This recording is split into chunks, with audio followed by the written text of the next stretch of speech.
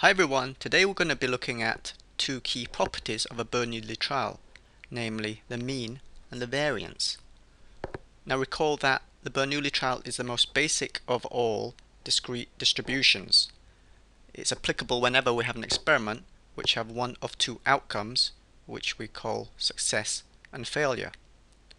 We're going to show how we can get the mean, the expected value of x, and also how we can get the variance of x if x is a Bernoulli. Now let's start off by writing down what they call the distribution, or more correctly the probability mass function of the Bernoulli. So say x is a Bernoulli, it's got an outcome of success, coded 1, 0 for failure. We have to write down the associated probabilities. Now since an experiment has one of two outcomes, success or failure, the probabilities in these tables must sum to 1, because these events here, these outcomes are mutually exclusive. Now in some books they will denote this probability of success as pi, and others they will denote it as p. More theoretical textbooks tend to use this pi, and applied introductory stats books tend to use p. Today I'll use p. Okay, so if that's p, then for it to add up to the probability to add up to 1, this must be 1 minus p. P plus 1 minus p is 1. Okay, first find the mean of x. To find the mean of x is saying, for this distribution, is the same as saying find the expected value of x.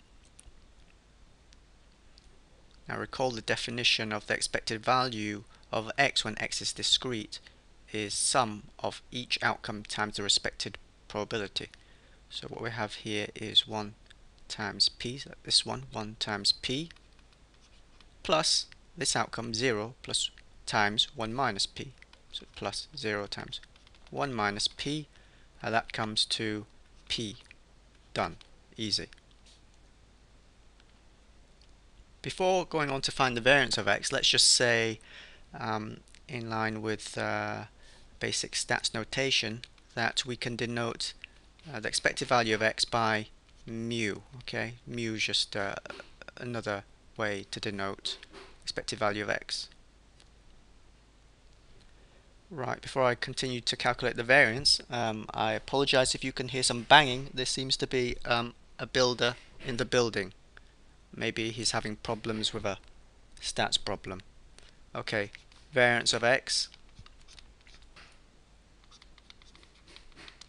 by definition is this, but as we've shown in previous video, this is the equivalent of finding this, and this second expression is much easier to calculate than the first because we don't have to look at differences, x minus mu's. It turns out to be much easier. So when calculating functions of differences squared, always try to expand the brackets and rewrite it without the differences. Okay, let's call this expression 1. And to find the variance of x, we need to find the expected value of x squared. We already know what mu is because it's p, because we found that in the first bit of the question. Now, because x is discrete, the expected value of x squared, we'll take this formula, which looks the same as for the expectation, but notice we've got xi squared. Now where does this, what result have I used? I've used the following result. That the expected value of a function g of x is equal to the sum of this transformed x times the associated probability. The g in here is the squared because you've taken the x and you've squared it, so therefore we sum the x squared times the probability, so that's where this squared has come from. This holds for all g when x is discrete. Putting in the values, we have 1 squared times probability p plus 0 squared times probability of 1 minus p from the table for the distribution, and this gives us an answer of P. We call this result 2. Now, to get the variance of X, I substitute now this thing here, 2 into 1. So we can see that the variance of X is equal to probability of success times probability of failure.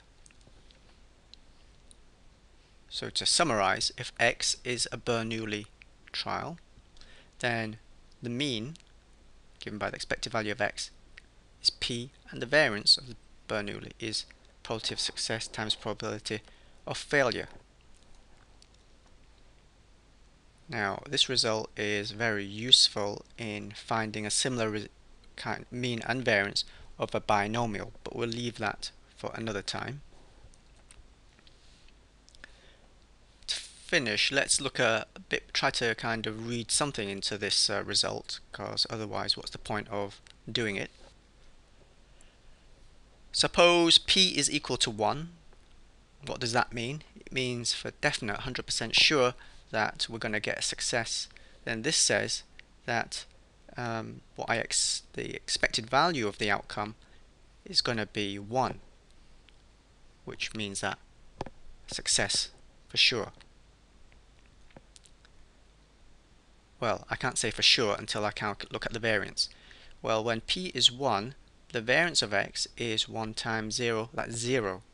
So in other words, that together means that X is equal to 1, and there's no variability on that. X is equal to 1 for sure, which makes sense, because if P is equal to 1, it means that the chance of success is 1, or you're 100% sure that's going to happen.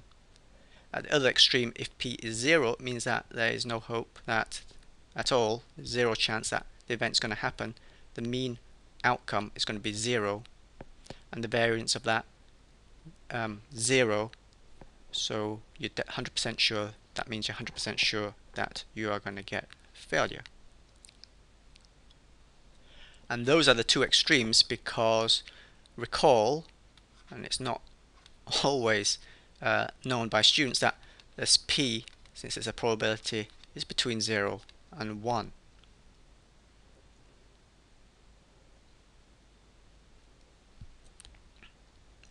Okay, great. So we're done today. I'm Phil, your statistics mentor.